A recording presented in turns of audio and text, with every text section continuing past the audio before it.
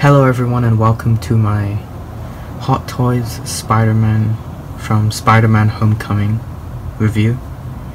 And this is the 1/6 scale collectible figure MMS426, and this is the deluxe version. Now this just came out in Hong Kong about a few days ago and I was able to get it very quickly. So just looking at the box, very cool image of Spider-Man on the front with bits of the box that are glossy rather than just typical flat, and got a cool image of the logo of the movie Deluxe Hot Toys movie masterpiece down there. Turning it around to the side, just got Spider-Man Deluxe version MMS426. Now I'm sorry for the kind of tight viewing area, but I can't zoom out anymore without showing my own personal effects. So anyway, the back, another image of Spider-Man, the warnings, etc., and contact details for Hot Toys there, and the same thing that was on the other side. Now opening the box, this is kind of on a magnet here, so that just opens out and there's this clear window where the figure would be. I've taken the figure and all the accessories out to get them displayed properly, but here you got the cast and crew that made the figure, so I'll just zoom in on that. And 2 spider signal stickers. So anyways, I've taken the figure out of the box, so I'll just get that put right here, and yeah, just hold on a minute. Now everything is out of the box here, and this is a lot of accessories. Took me about 5 minutes to get it all set up in my reviewing area here, so I think we'll start with the hands. So you have a left and right kind of web shooting hand here,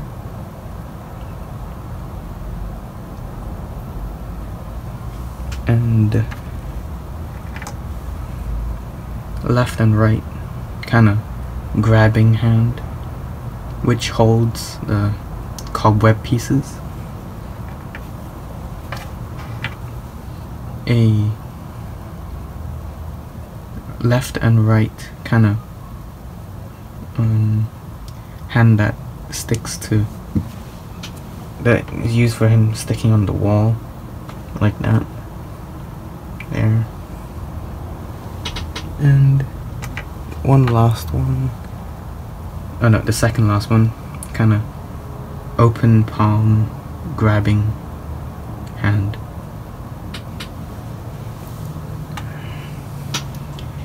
And the last one would be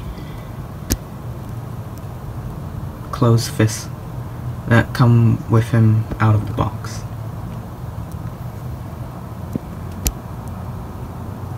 Next, you get 2 of these web wings, which are plastic, and there's 3 magnets there, there, and there.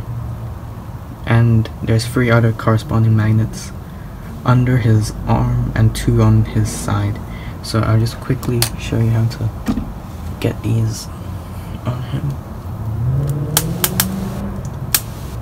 So all I have to do is lift the arm about 90 degrees, and no, wait, this is probably the wrong one.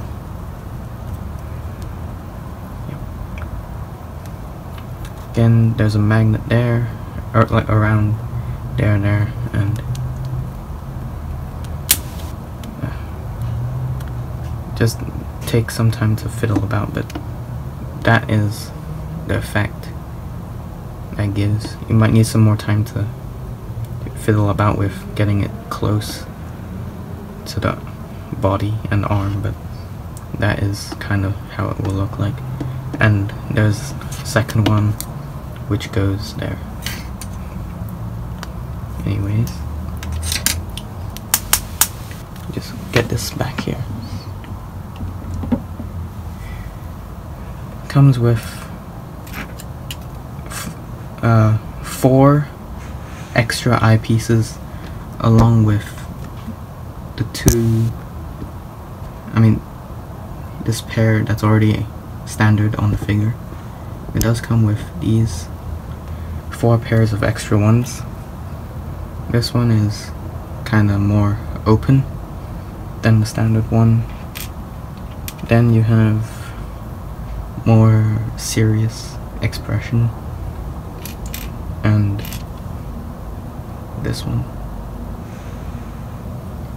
Now, an extra one that it comes with that wasn't on the pre-order information was these, the instant kill mode eyepieces. And these are very simple to put on. They are magnetized, so all you have to do, if you have a magnet, it might be easier to just magnet it out, but I don't. So I'm just gonna use my nail to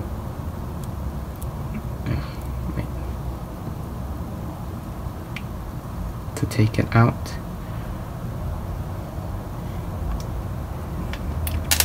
And as you can see, there's a magnet there, and all I'm gonna do is just put it on there. And that's how you change the eyepieces. Just put the instant kill eye back and put my standard eye back on there. And he does come with 5 extra cobweb pieces. Comes with this short one. If this will focus properly. This kind of shorter one, and this long piece. And it does come with 2 of each, so 2 short ones and 2 longer ones. And this one that he comes with, the one that's kind of bent there, is designed so that you could use this hand here with the hole in there, and all you have to do is kind of slot it through like that, so you can have him kind of swinging around on it, holding onto the cobweb piece. I'm just gonna put those away. Oh, and this kind of large cobweb, all I have to do is, yeah, it only works with the longer piece, whereas the short piece has 1 peg there for into the web shooter, and this kind of, if this will focus, shooting effect. So that won't work with this piece. You have to use the long one, and sorry, I'm doing this off camera, so you kind of get this effect with the cobweb, like that. And that also works with this piece, the one that he's supposed to hold. You can peg it in there. So just getting those out of the way. He does come with headphones, and just show you quickly how to put them on. Just slot them over roughly above his ears, and yeah.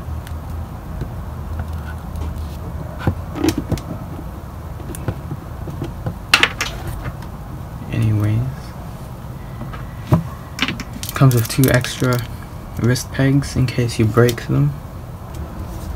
And I forgot to mention that the web pieces come with this foam holder which keeps them safe and prevents them from snapping. So Deluxe version comes with this vulture helmet, which is very well detailed and sculpted.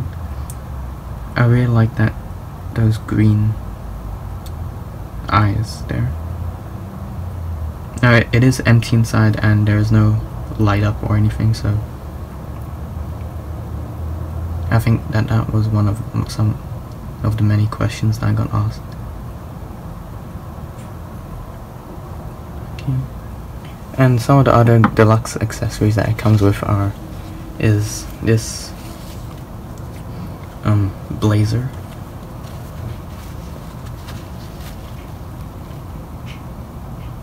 Midtown School of Science and Technology, and this blue hoodie.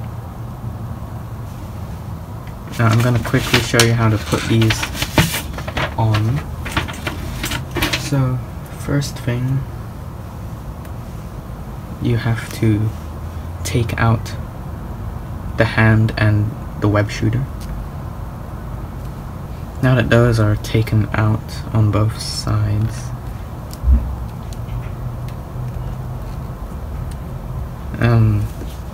you need to bring the arms all the way back, that, and simply slot that in, and if that will go in there. Sorry if that was a bit off camera, you just have to fiddle about with it. I'm bringing it even more. Let me see.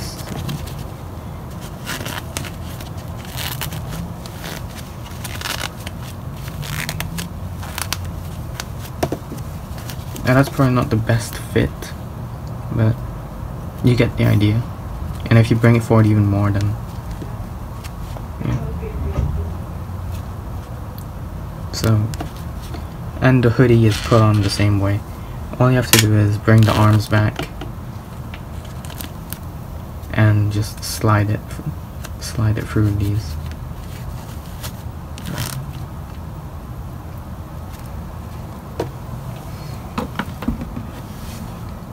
And it also comes with this Peter Parker head sculpt. Again, as with all other Hot Toys head sculpts, it's very detailed and really closely resembles Tom Holland. The eyes seem to be looking to the left a bit, so anyways, I'll show you how to put it on the figure. Just getting this other stuff out of the way. Pull off the head and just simply put the unmasked head sculpt on. Now, my one problem with this is in the movie there was a bit of shown neck here, and without it, it doesn't look that great. But I do understand why they couldn't adapt that feature into it. Yeah, you also have this unmasked head sculpt, I mean, just mask, that you can use when you have this head sculpt on him. You can have him holding it, but with one of the grabbing hands. You can't put this on this head sculpt or the vulture helmet.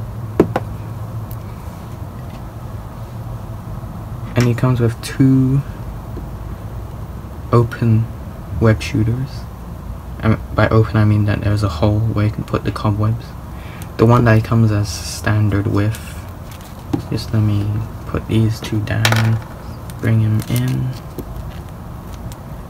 The ones that comes with standard width, there is no hole, so you can't put the cobwebs in.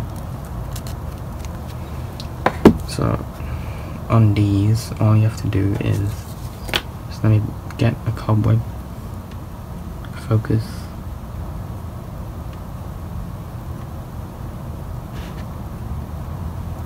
And I might have to do this off camera because it's a bit difficult. All you do is slot it in, and that's how it will look like. And the web shooters are easy to interchange, so all you do is take off the hand, and it just comes out like that. And you can put this on here, but it's recommended that you put the cobweb piece after you put the hand back on, because you could risk breakage. So I'm just going to put the normal one back on. And he also comes with his science textbook with writing in it, even though it's the same thing on each page.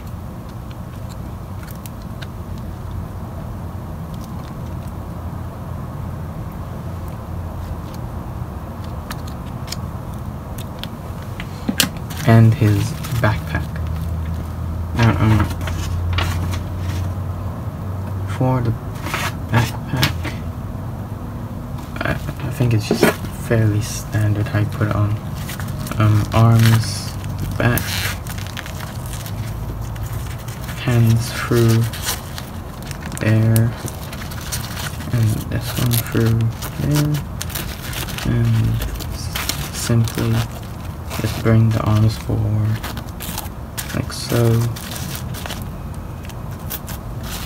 and there you have it.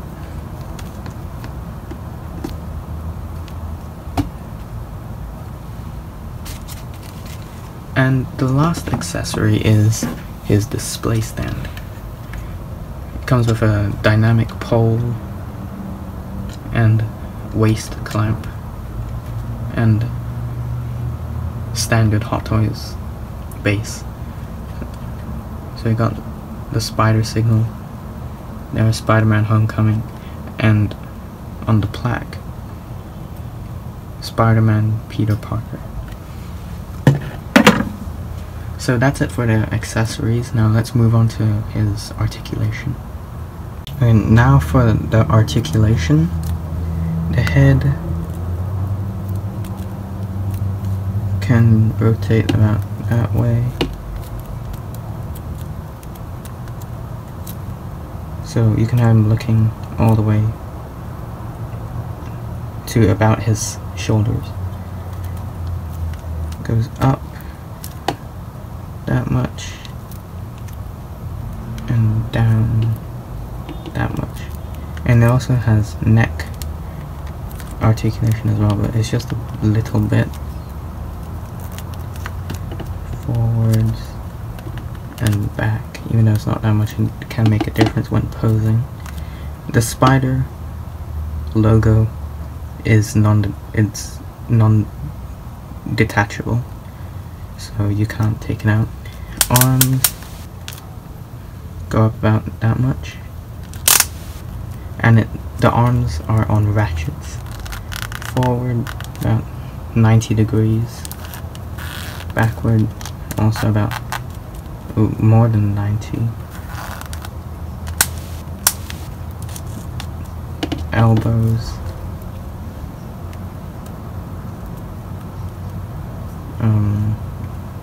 more than 90 as well.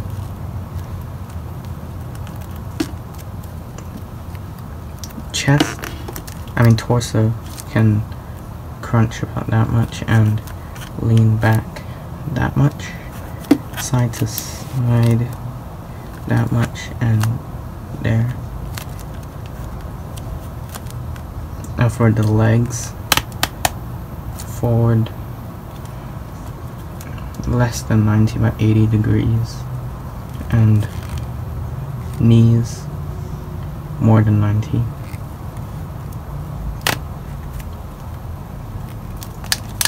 can go out like that,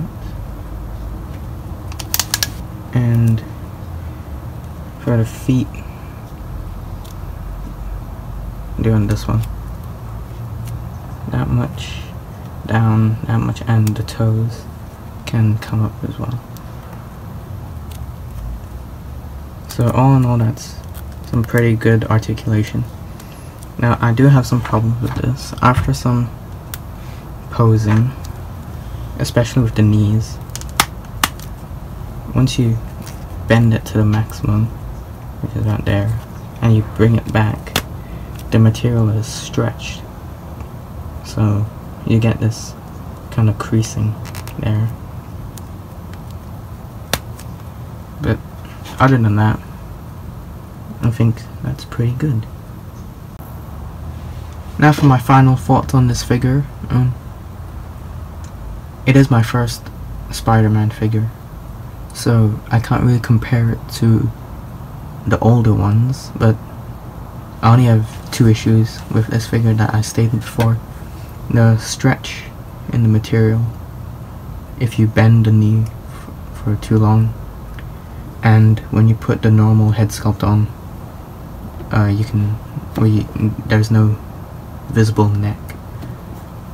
So other than that, this figure does come with a lot of great accessories that you can use to replicate very interesting moments from the movie. And yeah, that's about it. And it looks very great next to Mark 47, and this is the die-cast one with the repulsor deployer there. So yeah, if you're looking for something from Spider-Man Homecoming, then I would recommend this.